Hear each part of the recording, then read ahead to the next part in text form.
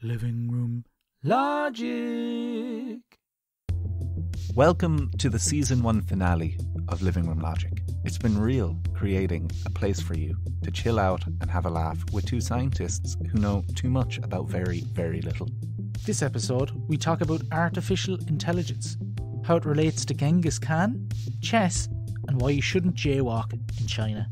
Appease the algorithm and follow the podcast on Spotify or Apple Podcasts. If you enjoy what you hear, maybe leave a review or tell a friend. Come find us on Instagram or Twitter or other social media. We'd really appreciate the support. Sit back and enjoy this technological talkfest. Welcome everyone to the final episode of Season 1 of Living Room Logic. It's a sad day, but also a happy day, because we managed to get this many episodes done. So well done to us. Woo. And for our final episode of this season, we're going to talk to you today about artificial intelligence. But first of all, I just want to give you a very brief definition of what the hell artificial intelligence really is. And this is from a non-expert marine biologist, okay? So, nice. Enjoy. It's a branch of computer science which uses algorithms, i.e. a set of rules made of code, that tries to mimic some aspect of human intelligence to do certain tasks so humans don't have to. Whether you like AI or not, it's in a lot of things that we do. It's in your email spam filter. It's in your credit card fraud detection. It's in your Netflix recommended. It's in your Facebook feed.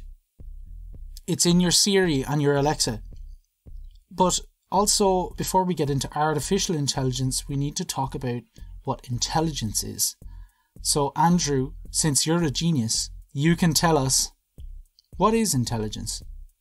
Well, it takes one to know one, and I don't know.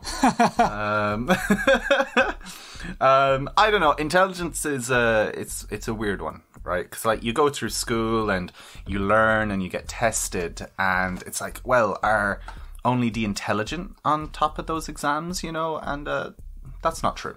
Mm-hmm. Like Einstein has a great quote, right? Which is he said that everybody is a genius, which I find kind of strange, considering, because you're like, okay, well, if everyone's a genius, how highly then does Einstein rank? Which is kind of scary. Yeah. But like he kind of went on to say, if you judge a fish by its ability to climb a tree, it will live its whole life believing that it's stupid. Mm-hmm. And this is kind of getting at that only a fish can find the deepest treasures, and only monkeys can find the highest fruits. Mm-hmm. You know, it's to each their own. Everyone is built to be very intelligent about something. Yeah, being able to take in and use information and skills. It's being self-aware, creative, being able to critically think, to problem solve. It's being human, you know, making mistakes and learning from them. It's understanding the difference between tears of pain and tears of sadness. And we have a modern idea of what intelligence is. But if you go back a few millennia, intelligence was winning wars, keeping your people happy, and writing things that people have never read before. And those who could outmaneuver their enemies in politics or battlefields, they were on top. Those with excellent strategy and foresight. They were geniuses of the past. And you have to take people like the creators of ancient Egypt and Greece. Alexander the Great, who was king of Macedonia, and Temujin of Mongolia, who was a man with such greatness that people named him Genghis Khan, which literally means ruler of everyone, universal ruler. That's what intelligence was. Keep it humble, you know. Yeah, keep him humble, you know. Well, you know, if you were as great as Genghis Khan, you kind of deserve the name. The man created an era. Following the end of the Roman Empire, right?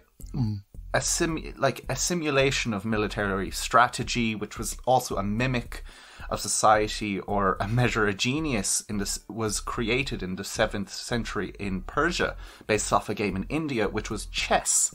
Right? And the ancestors of the Middle East would discuss life in terms of chess. Are you a pawn or a knight? You know, can you move forwards, or are you only moving diagonally?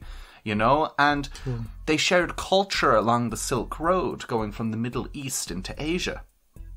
And it became huge, and it mixed, and it went through the culture, and different versions of chess were created. Like China has a game called Go, which is very different from chess, but they kind of mixed the two together for a while and had their own thing. And in Europe, about 1,000 years ago, chess was kind of a royal thing. You know, it was made purposeful to kings to, like, say how society was structured. You know, pawns should stay pawns, and they can be sacrificed to save a king.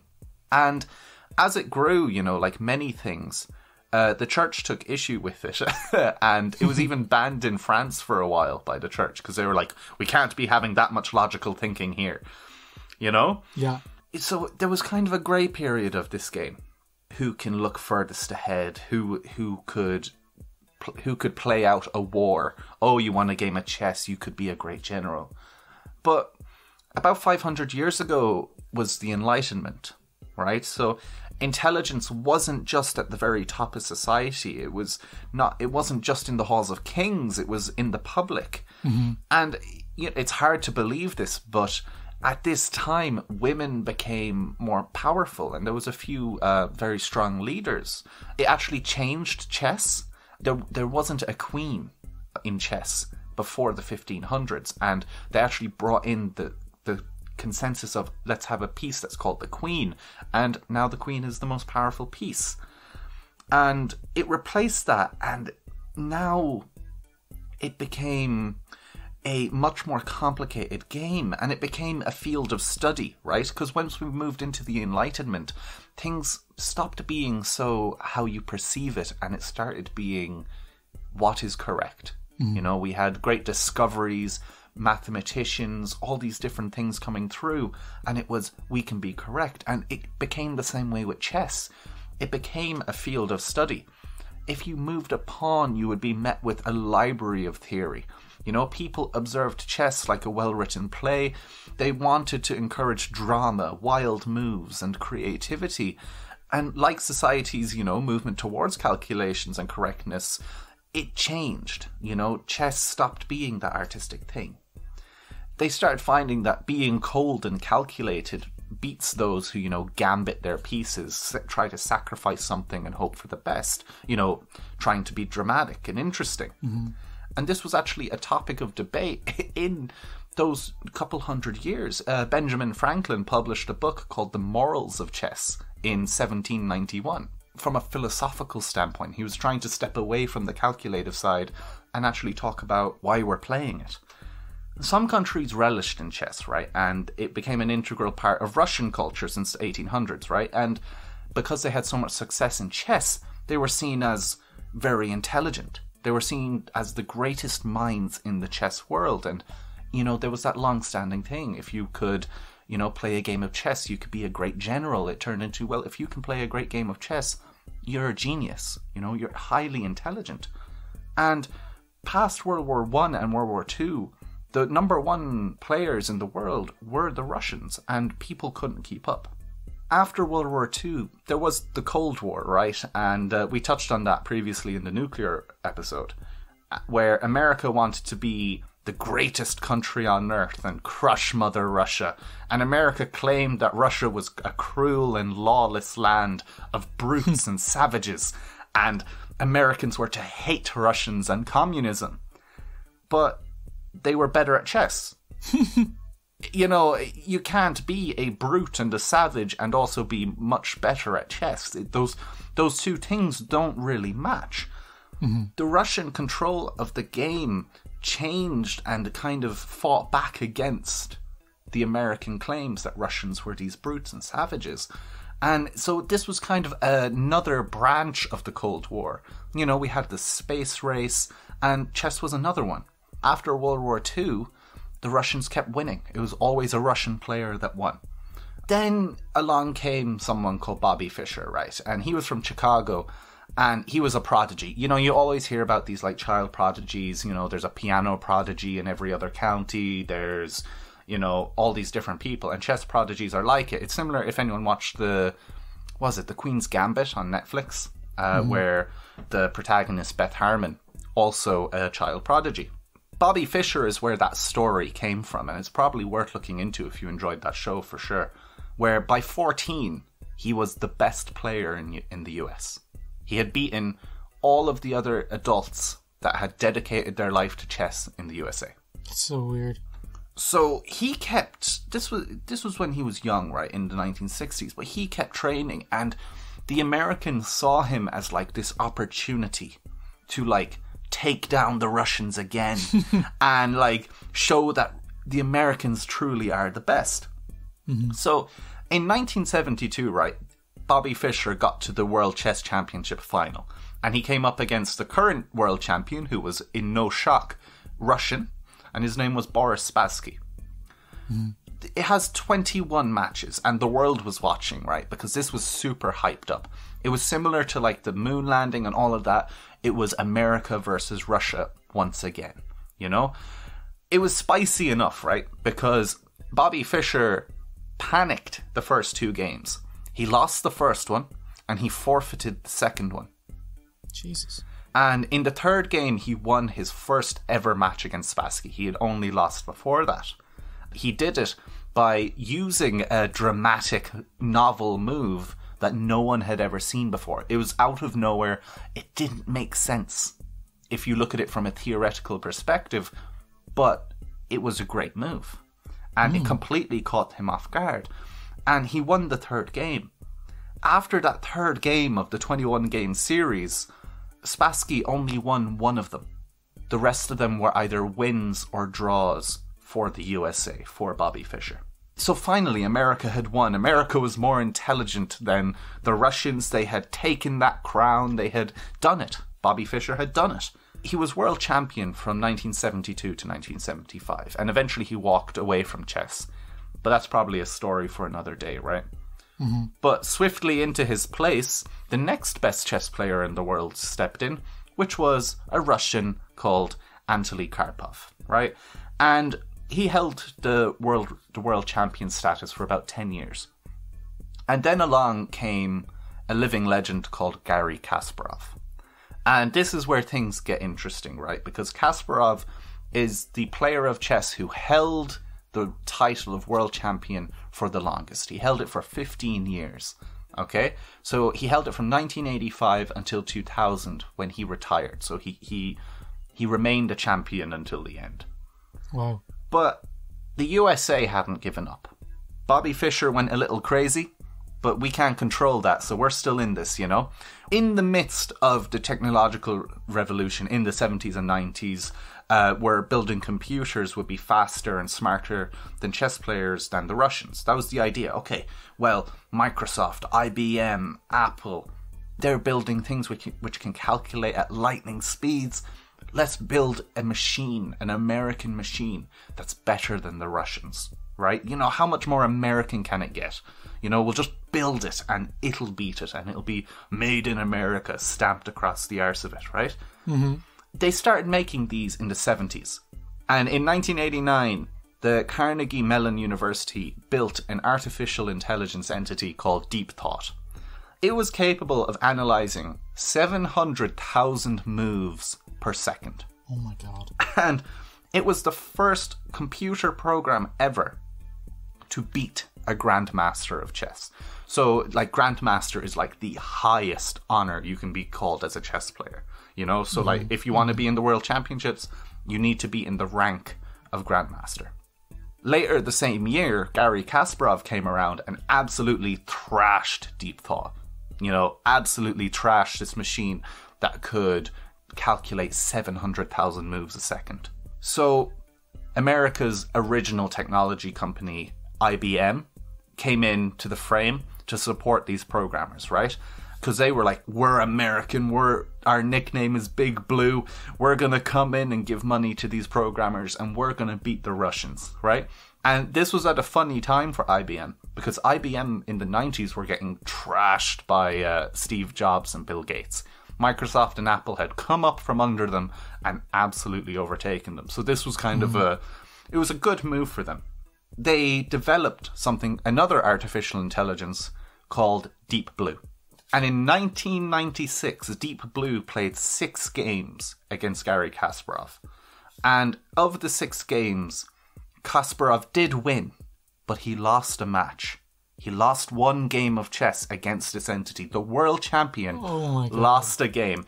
So this was a computer program which had officially taken down a Russian world champion demigod of chess in a game.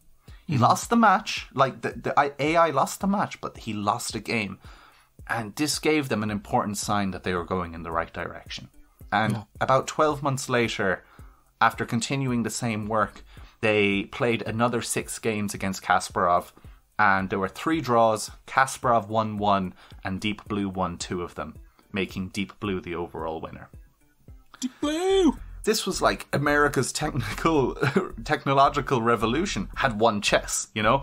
Chess is a game that, you know, you have to look ahead, you have to think about what your opponent to do, you have to pick the best strategy, and you have to use logic. And if you can do all those things as a human being, you're intelligent.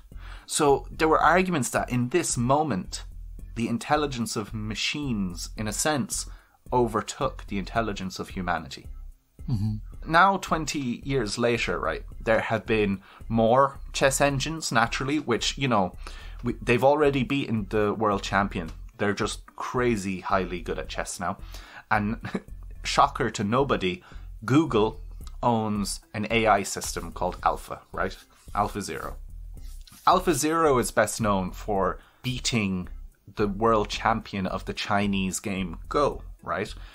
Which is, you know, another board game similar to chess in the sense that it has rules and logic and a way to win. But when they took AlphaZero to then play chess, it played against, at that time, the best chess engine in the world. They played 100 games and AlphaZero didn't lose one. But what's crazy about this AI system, right, is that it taught itself how to play. So it wasn't given any information other than the rules, right? This other system had been given theory, it had been given concepts and ideas that it could use to guide itself, not AlphaZero. AlphaZero was given, this is the rules.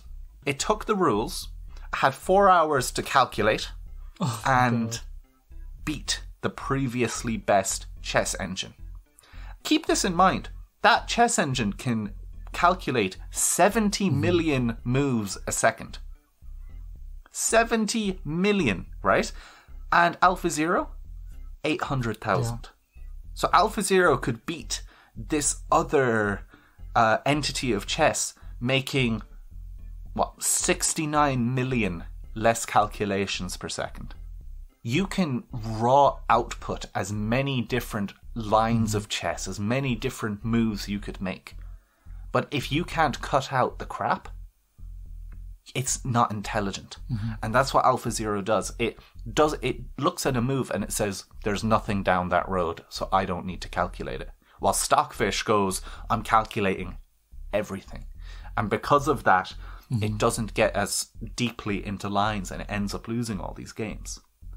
It's cool because it's kind of gone full circle now, and now people are, like, chess players are actually studying how these AI systems play chess to understand how to play chess. What I find crazy about this whole thing, going back to the intelligence, right, is that it's almost impossible to answer because there's so many things it could be. And when we look at AI, honestly, when you look at something like that whole story, it becomes scary because AI can do things that we could never do. Like, what the hell is 70 million calculations a second? The definition of intelligence has moved, and chess is it's a good measure of how it's moved. It's a good measure of when computers became more powerful, and to kind of put into context of, like, how good it is now. That same machine that won those 2 games against Garry Kasparov would lose 100-0 against AlphaZero. Yeah. That was the kind of birth of the era of what is known now as machine learning. Deep Blue didn't use what is known as machine learning yet. It used, basically, it was given a million examples of chess players and the way that they play and the way that games turned out. But what wasn't able to do and what Alpha Zero can do is every time it lost a game, it would then analyze that, and there would be like a feedback mechanism to teach it, don't do that again, that's bad. Exactly. And then it would do that so many times, and you said 4 hours, and it had already understood chess, got it down, baby. If you tried to compare those 4 hours to human time frames, that would be the equivalent of playing 1,400 years of chess. Oh my god. Computers are fast. I think that's the thing that these computers and these AI systems have over us, is this type of intelligence, which is kind of known as like narrow artificial intelligence. Alpha Zero could beat anyone in the world at chess, and it plays 1,400 years worth of chess in 4 hours. But if you tell it to make you a sandwich, it just dies. There was a huge leap with Alpha Zero, but the very small leap that AI people were really happy with was that program wasn't designed for chess. It was designed for Go, which, you know, to us it sounds like, oh, well, you know, it's just different rules, la-di-da. But it used the same intelligence. So it was able to use the same networks that it had created and say, okay, let's apply the same logic to a different game and come to a good result. And that is the problem with AI. You need to design AI to hit a goal. And the dream version of an AI is an AI that you can tell to do anything and it will figure it out. And the day that happens, the entire computer programming industry will collapse. Yeah. Once code can write code, it's gone. We're in Terminator land. There's a beautiful historical story of chess and why it's super cool. And why AI is even cooler, because it's able to beat these grandmaster mofos. Exactly. So where we're at right now in terms of the modern use of AI is that AI has branched into all sorts of things and really kind of branched as soon as the internet really came into passing, and as soon as the kind of computational power and the technology of computers got to a certain level where you could do that many computations in that amount of time, so that, for instance, AlphaZero can do the 1,400 years worth of chess games in 4 hours. But right now, as we said, we're still at that stage of what we call narrow AI. So it's where we have created artificial intelligence, a computer or an algorithm or a set of algorithms, usually using this thing called machine learning, so they can teach themselves how to do something really, really good, but they can only teach themselves to do a certain thing or maybe a small set of things. So me being a marine biologist, one really good example of machine learning in my field is, so I study zooplankton, which are the little tiny critters in the ocean, and they're the food source for fish. Okay, that's cute. They're super cute, and they're super teeny weeny, and they're really frickin' diverse. And there's so many types, and they all have 3 hairs in this tail and 3 hairs in this leg, and then that's a different species. And so it's really difficult, and more so than difficult, super duper mundane and time consuming to speciate them, to organize them and sort them and say, oh, well, what species are here and why are there those species here and why are they not there, and blah, blah, blah, blah. Well, you know, researchers in my field have actually made AIs to speciate these things using photo ID. So one version is called ZooScan, and it just scans the animals, the little tiny animals in the images, and it's really dumb at the start, and you kind of train it. So it'll say, I think it's this one, and you go, no, naughty ZooScan, it's this, and it's this, and it's this. There's 3 different things in here, and this is what they look like. It takes that back, that information, and it learns from it. But then there's a kind of a point where you've taught it and you've supervised it enough that it kind of runs off, and then it's so good at identifying the things that it's as good as you. It's as good as an expert. Wow. So there's kind of an amazing breakout from this, and it's this kind of huge, what is known as citizen science database, where people from all over the world can just go onto this website called the Zooniverse. Anyone from around the world can go and identify whatever it is. It might be animals in a safari. It might be some images of these tiny little critters in the deep sea, zooplankton. It could be anywhere in the world, right? That researchers just have so much of these pictures or so much data, and they just don't have the time physically to do these things. But amazingly, some of these projects, it's not just people being trained to do these things, but it's actually people being trained to do these things, and at the same time training AI to do the identification. So wow. There is human identification. That's not artificial intelligence. But then what it is it's feeding into the AI database, and it's teaching it, this is what this type of cheetah looks like. This is what this type of jellyfish looks like. This is what this type of fish looks like.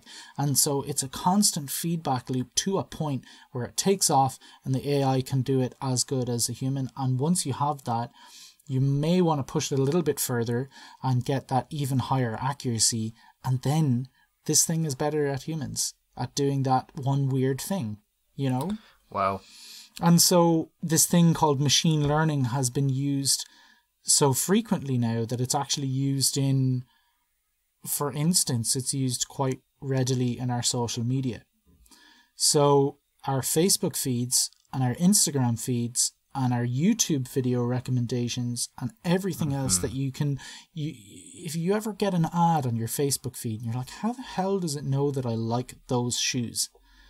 You know what I mean? You look up, I don't know, hair gel or some weird thing on the internet, and straight away on your Facebook feed, it's got 25 different brands there to sell to you.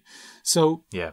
But sometimes you don't even look something up on Google, and then Facebook has an ad there waiting for you about it.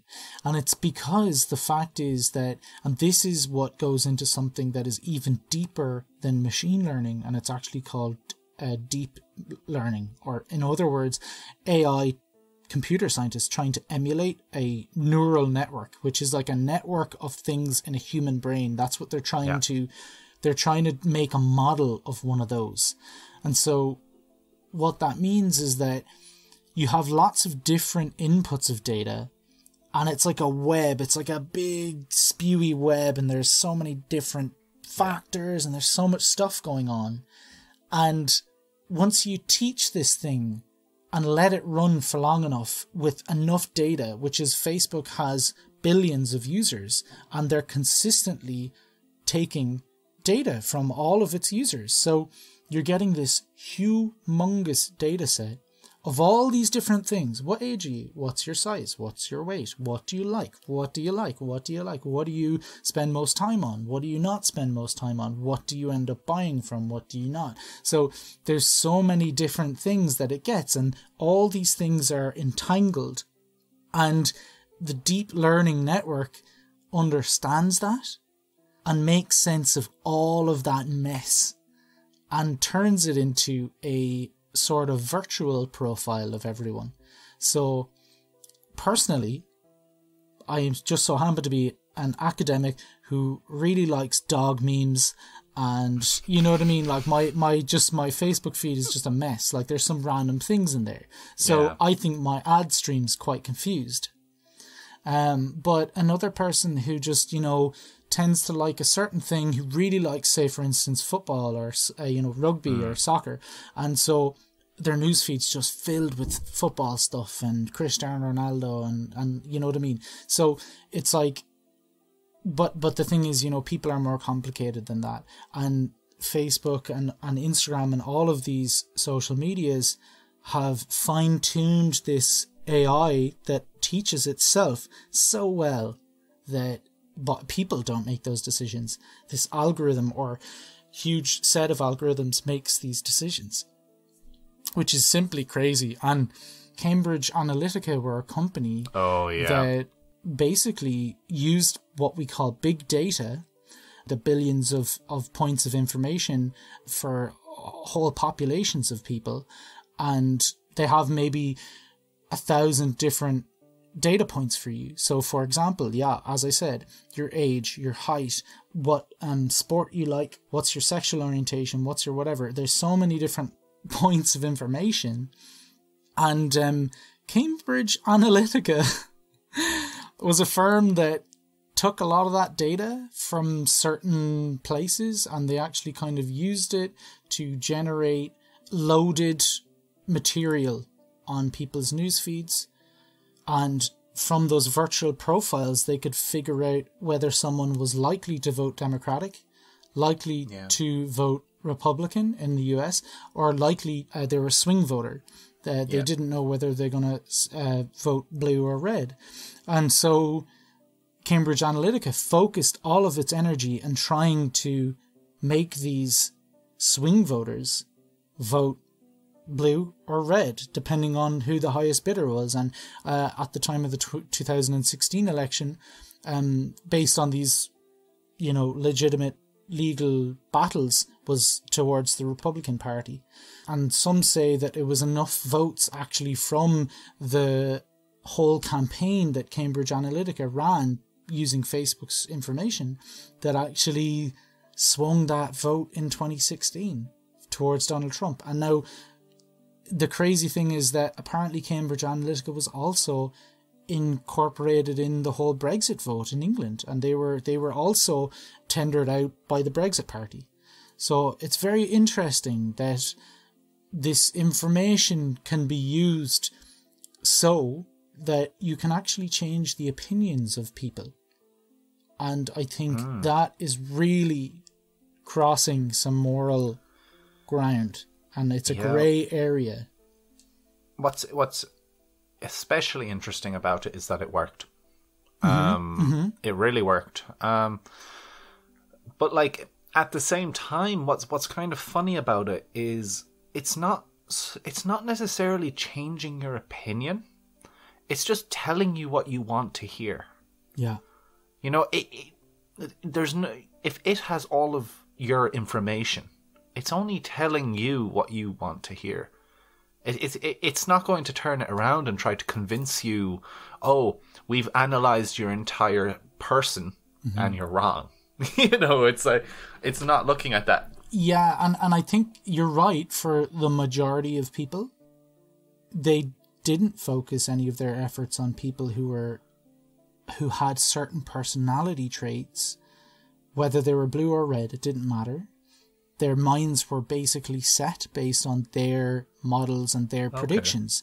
It was these people in the middle that they genuinely decided, we are going to try and add certain things to their newsfeed that might make them slightly more paranoid.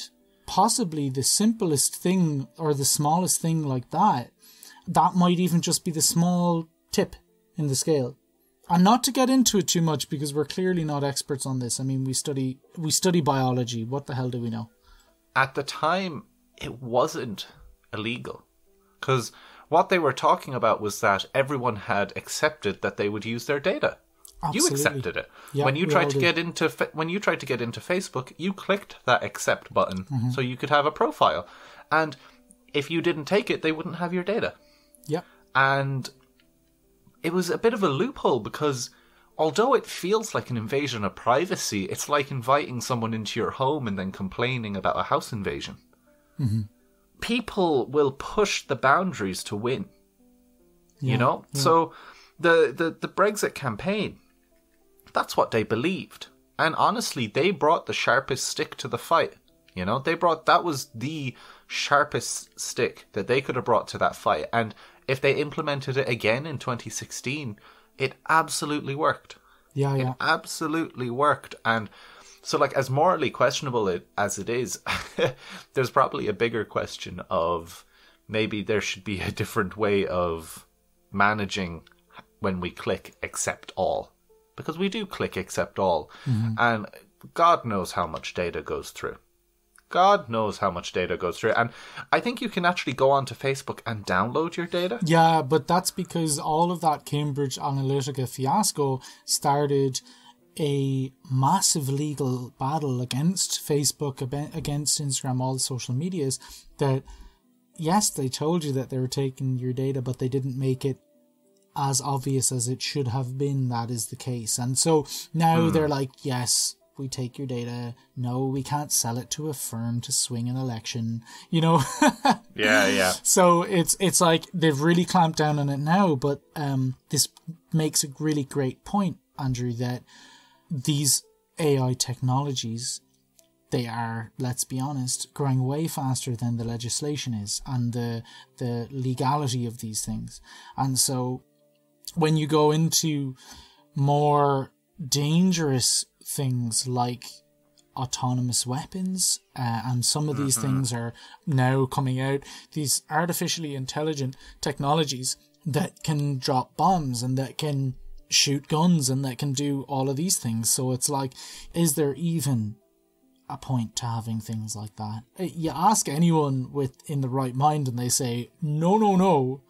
But at the same time, these sort of autonomous weapons they're being tested in America, they're being tested in China, they're being tested in Russia. So it's a kind of a scary thing, and that's kind of one of my fears to do with AI and the potential that it has. So I think there's a flip to consider there, right? Because it might just be, a totem of the past, but most of the quickest developing technology outside of the personal computer sector has been because of war. Mm-hmm.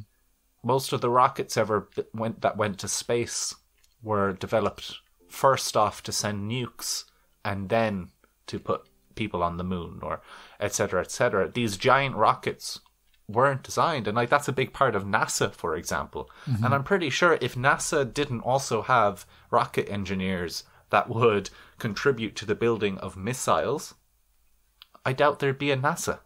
Yeah, you can bet your arse that the internet and the mobile phone were two massive pieces of technology that wouldn't have come about if there wasn't military funding. People are always going to put their money where their fear is. Am I more afraid of dying because of a war than I am of people having my privacy? I'm probably always going to say I'm more afraid of being in the country that loses a fight. Yeah. Yeah. But like you said, the legislature can't catch up with that. Mm-hmm. So much stuff on the internet right now, like just even briefly thinking of things like the dark web and all of that you cannot possibly keep track of it all. It's impossible to have any idea of everything that's going on. A big part of that, I think, is just because of the way that all governments were designed were not to need to move this fast. Mm-hmm. It takes time to read legislation and make it correct. Not to mention legislation has changed all the time. It's trial and error. You're absolutely right. Yeah.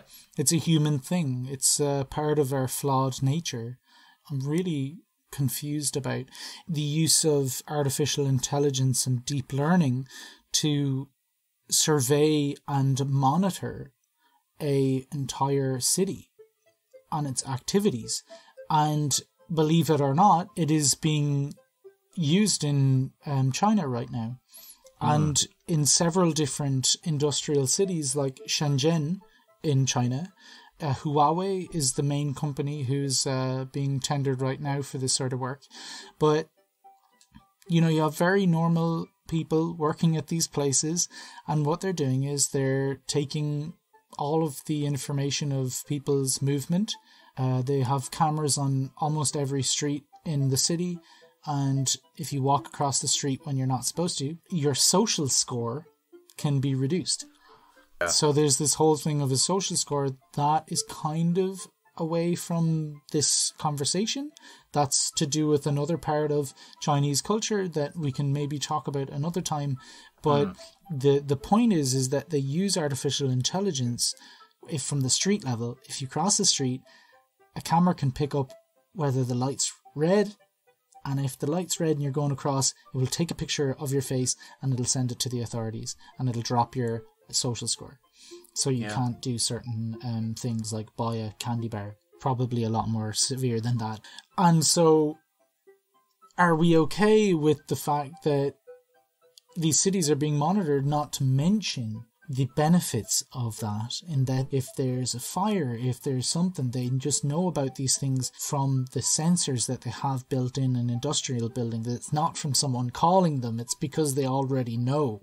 Yeah. They know where everyone is, and they are mapping the activity of the city as a living unit.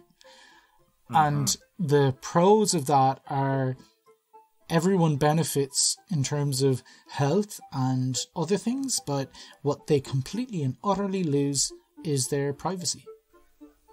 Okay, the dream situation on both sides of the AI machine that's analysing everything.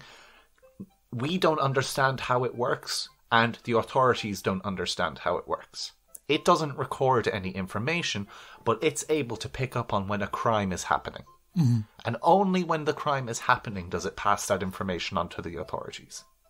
Because the problem is that this system in China is recording every action of every person to monitor what everyone's doing. And there shouldn't be a regulation of behavior in that sense. Like, oh, this person, he went to the shop and he bought 2 Mars bars, fatty batty, send the score down. Like, that's completely unnecessary. But if it could capture a criminal offence in the same way that a smart car can see a red light from a green light and pass that information on, is that bad? Like, should people be getting away with true crimes? Mm-hmm. It's an amazing idea, because if you're caught doing a crime on a camera, you may not even get a court date. It'll just go through and your social score is dropped to nothing, and you can't even use your credit card. You just can't buy something. So if you can't buy something, well, you're screwed.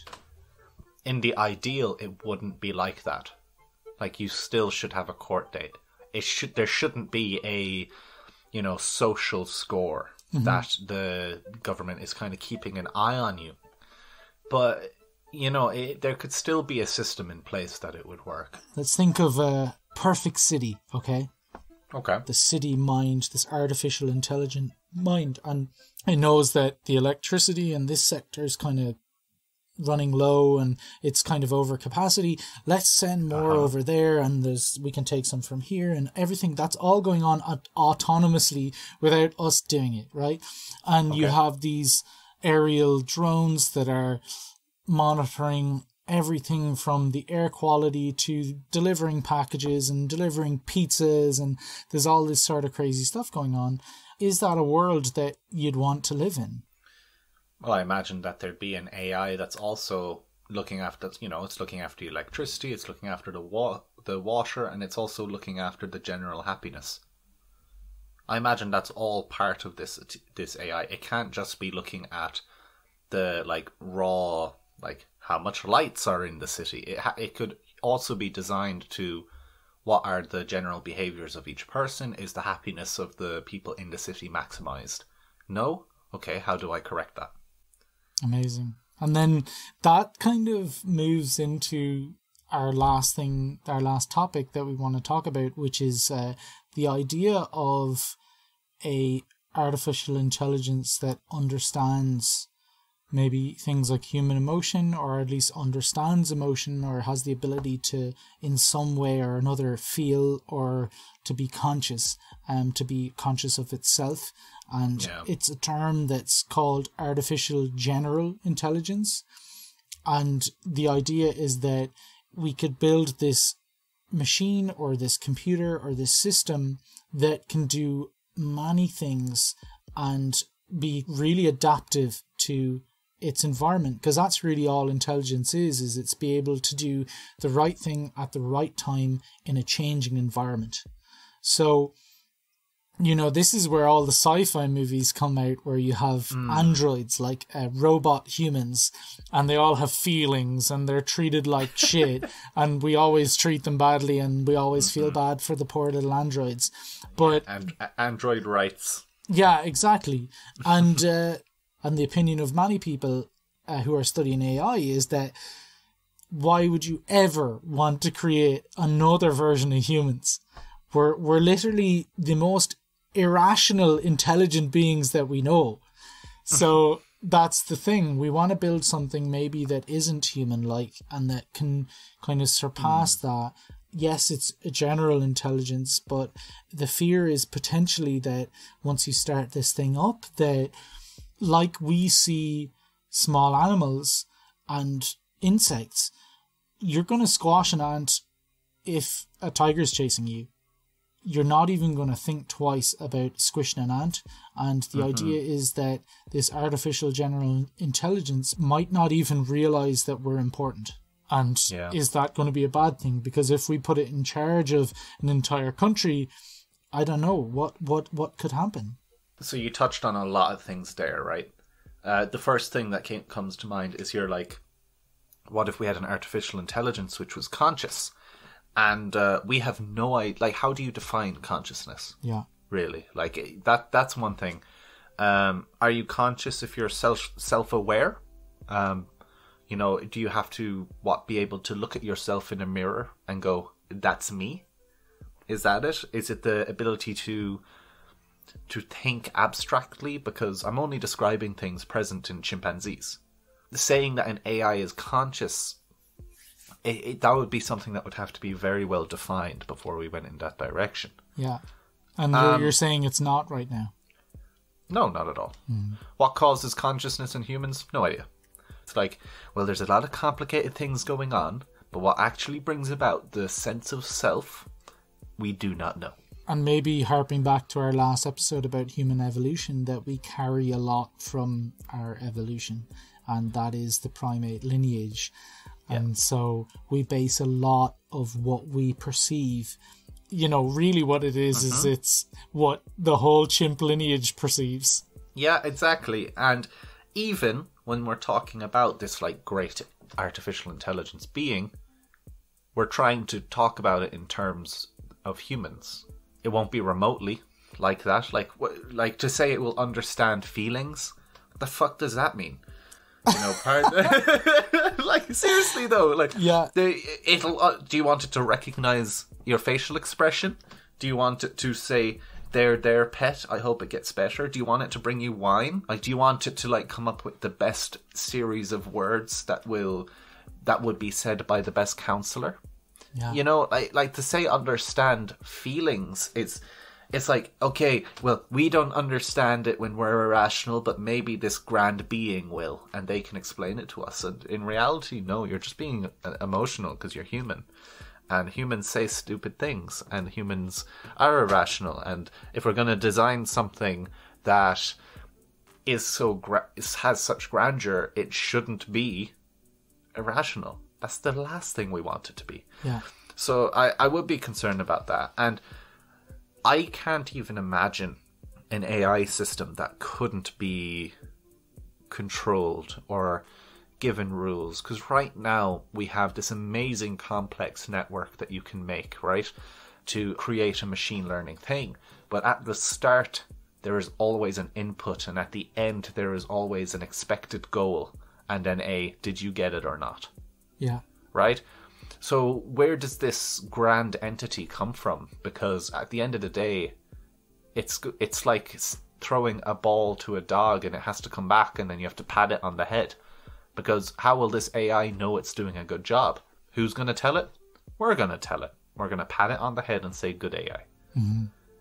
And it doesn't make sense to have it in any other way. So are you kind of saying that it's going to be impossible not to put our own ideas into this thing? Yeah. And to not give this thing human values? I think if you're trying to make the greatest being of intelligence, there's no point modelling it off of humans because you're just holding it back. Yeah.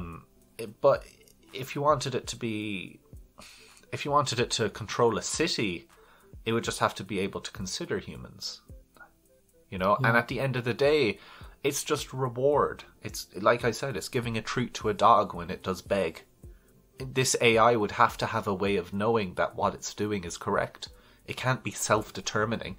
I'm doing a great job blowing up the earth, blowing up this, blowing up that. I'm so good, la da da da da. You know, it's like, that's not how it works. It needs to be, like, we'd be there hitting the X button, like, no, no, no, no, no, no. Don't be doing that. Yes, no, don't press the big red button.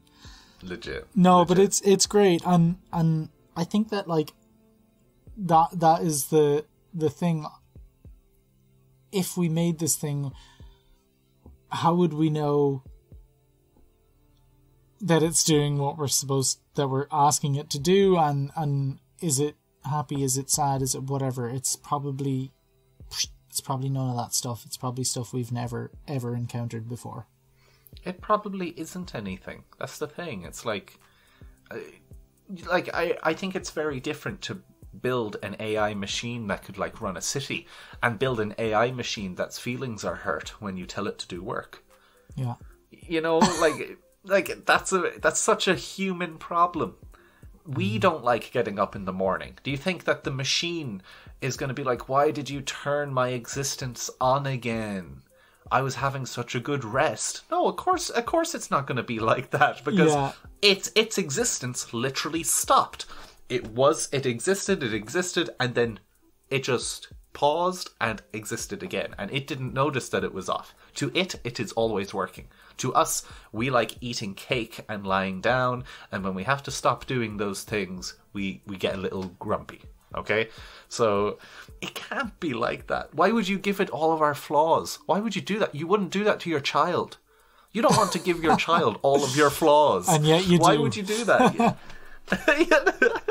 No, but I totally understand you. That's amazing. I think a big problem with it is that right now it's all designed for a goal. One goal, it's going to try and figure it out. And right now it has to be something that has rules and be something that makes sense. Yeah. Right? It has to follow a system. We can't just ask it a random question and it alone come up with the correct answer. If you ask Google a question, it will give you the correct answer based on the answer that millions of people have found looking themselves. Yeah. And now it's like, by the way, about 1 million people asked the dumbass question you just asked. We're just going to give it to you now. You know, it's like that, you know, it's not like, oh, and it's in Google's own writing coming up with the answer. It's literally saying, yeah, you're not original. You're not unique. It even comes up at the top. I don't know if it still does it anymore, but did you ever see the thing where it's like 4 million people have searched for this, or yeah. You know, well, what the hell is a trending search? Like, you literally type in whatever, exactly, you know, exactly. and what's the first thing that comes up? So it's just it is like that. Earlier on, I was logging into something. I got a new laptop and I was logging into something, and they had to verify that it was me and that I was not a robot. Mm-hmm. So they made me click on, like, which one is a chimney? Which one is a bicycle? Which one is a boat? You know, all of these pictures of boats being, to make sure, like, we're not a robot. To make sure we're not a robot. But I guarantee you that they're taking that road data and shoving it into a AI system that they are training to recognize things on the road. I guarantee you. Because that makes perfect sense. Yeah. It's basically saying, our AI is a bit thick, so it can't figure this out yet, but you can feed it. And you're just feeding the AI driving monkey to do all those things. And, like, I think the whole AI driving thing, the self-driving cars, is the future. And it asks a lot of scary questions, like, who's in trouble if an AI car crashes into someone when it's self-driving?